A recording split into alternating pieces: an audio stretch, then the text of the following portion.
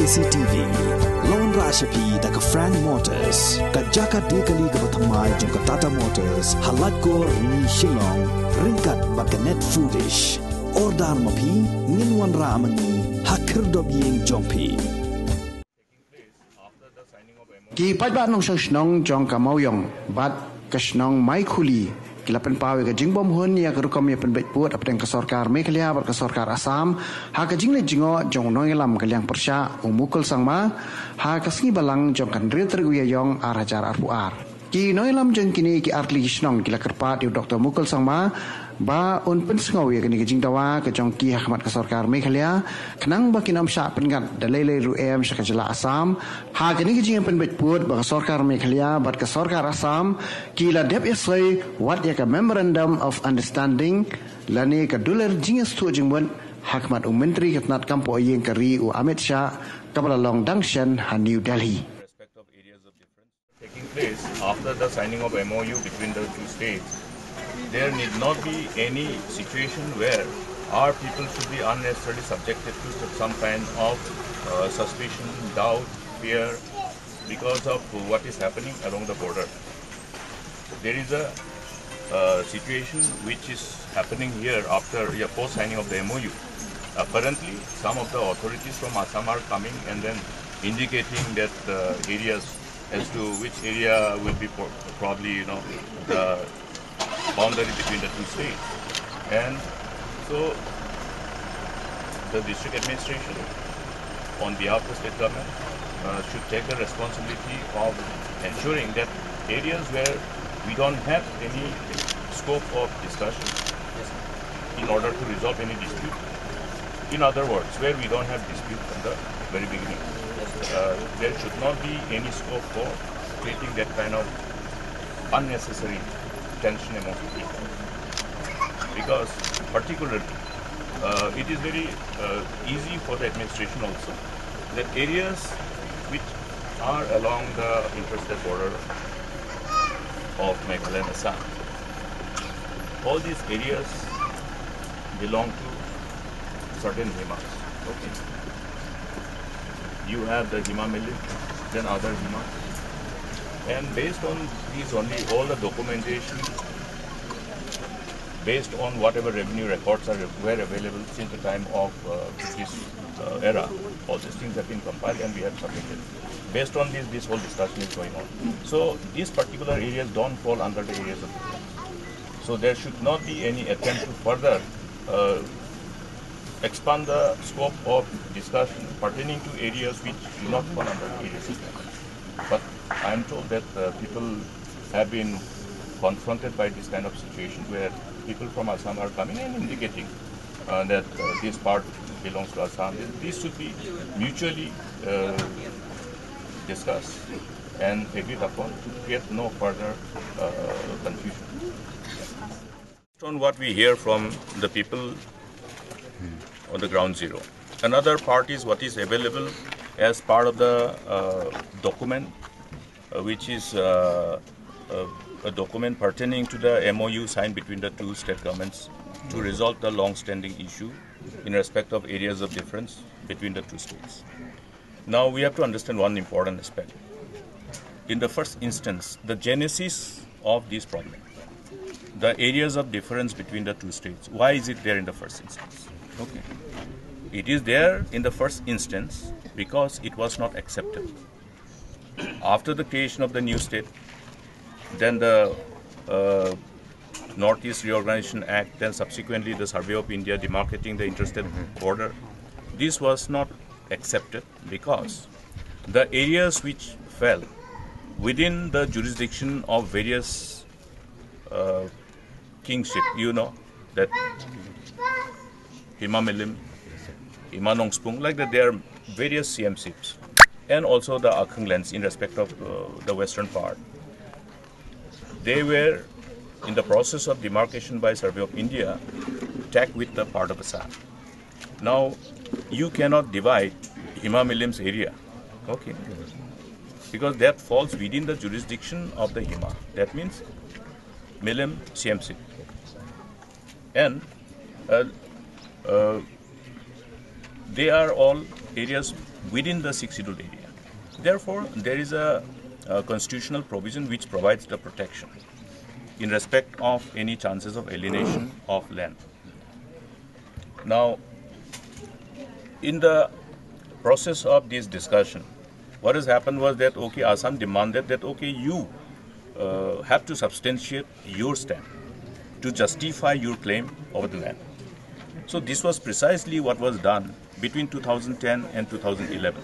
It took time because we wanted to be completely clear, abundantly clear in indicating why we claim the areas which we are claiming. Meaning to indicate the justification by compiling all the records, all the land records, all the revenue records that was available from the time of British era, pre-independence era. And they are all available, based on which we have submitted in 2011, indicating that these areas fall. So there is a complete clarity. There is no lack of clarity. Okay, it's simple. Therefore, all those areas which fall within the jurisdiction of these different HIMAs, different CMC, they have to remain within the CMC. See, in respect of Meghalaya, the land do not belong to the government. Government doesn't have any land. The land belongs to different HIMAs, and therefore they are administered accordingly as per the various available traditional and customary laws and practices. The HIMA delegates the power to issue sanats to the headman, to the local headman. Now, so saba headman. Sanat ona munda. Ona ba. Nangnas khana ba ona ba. Now, so they are under Milim CMC. More Milim CMC. When you come in, how can you allow the land belonging to Milim CMC to be divided and given to Assam? I don't know whether this particular power has been given to anybody who are representing the authority in the government. Okay. Because the ownership of land remains with the HIMA.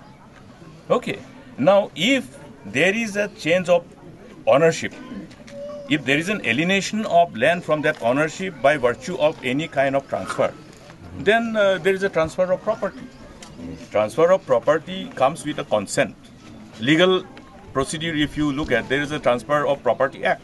You know, there are various laws which can be probably referred to for our own guidance. So there will be certain involvement of the interpretation of the law itself also. But the fact is that since it was an issue which has to be resolved between the two states, we wanted to ensure that, okay, this is the boundary, this is the Himalayan. Therefore, if you go by the Northeast Reorganization Act, all the land within the jurisdiction of United Khalsis and Autonomous District Council forms part of the state of Meghalaya. That means Hima, Milim is part of that. It's simple. But this complexity is not being understood because there is some kind of lack of understanding that in the state of Meghalaya, this land actually belongs to the Hima, so you don't have the right to discuss with the counterpart unless you take on board the whole Hima. This headman doesn't have the power to agree to alienate the land. Okay, you may be somebody who is having a plot of land. You don't have the right to say that, okay, I don't want to be part of the Hima, so I want to be part of Assam. You don't have the right. Because it is an integral part of the Hima Milim. So there is a complexity associated. Now Assam has to understand this complexity associated with these areas of difference. Also the state of Meghalaya, the authorities who are trying to embark upon this negotiation, they have to understand these inherent complexities. The government of India also have to understand the inherent complexity.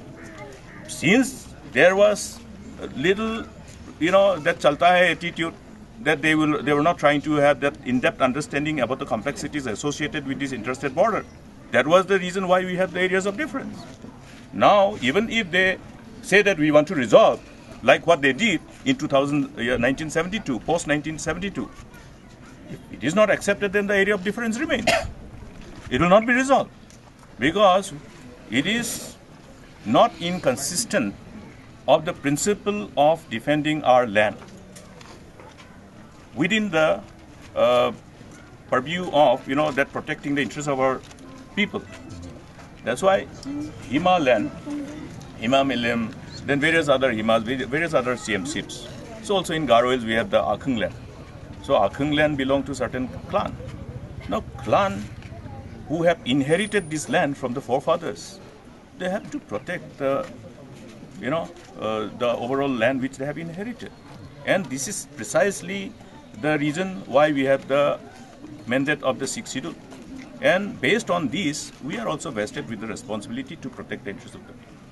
Here, in the instant case, what has happened, I have cautioned the government, saying that the approach that you are adopting is completely wrong. It is reflective of lack of in-depth understanding of the complexities associated with these areas of difference and the solution thereof. And from the way they are doing to resolve this issue, it is abundantly clear that they have not tried to understand the complexities associated. What they have done is that, okay, they want to resolve the issue pertaining to the areas of difference in respect of 6 areas, totaling 36 square kilometer in respect of area.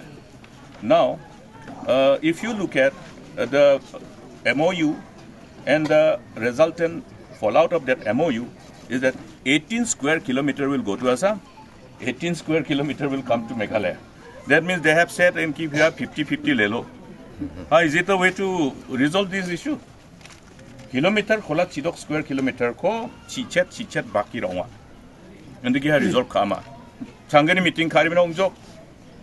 2 meetings between 2 chief ministers. ठीक है बैठो यार 18 भाग करके लेते हैं. Is it the way? Now I have reasons to believe that maybe the Assam counterpart is happy because they have a chief minister who is agreeing to everything. A chief minister of Meghalaya who is agreeing to everything with Assam. That's why they are in a hurry to resolve, because it actually benefits Assam. So Hemanta Biswa Sarma, the counterpart chief minister, honorable chief minister of Assam, will be happy. Yeah, it is not our intent to either please or displease anybody, but to ensure that we do justice to the interests of our people. We have created the state of Meghalaya from the erstwhile undivided Assam. But what is the intent? The intent is to allow our people to have the scope of governing your own area with your own genius. And therefore, these areas fall within the different CMCs, and this particular area, Maikhuli, falls under Hima Milim CMC.